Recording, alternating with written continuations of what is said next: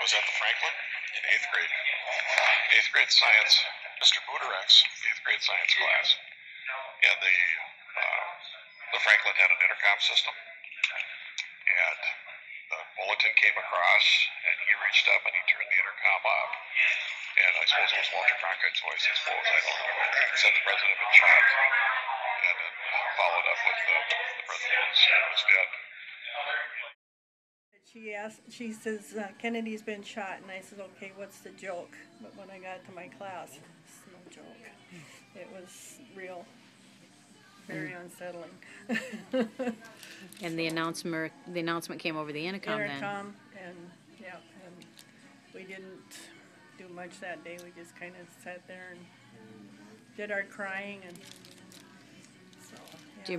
Do you remember your teacher's reaction, if that was a shock to... About the same, you know, the crying and just shock.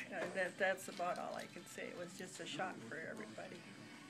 And then when you got home, it was nonstop television coverage. Right, it was. And we got to eat in the living room because my dad and mom wanted to watch it.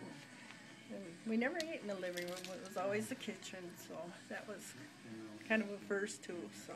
Right. Do you remember watching the funeral procession? Yes. Yep.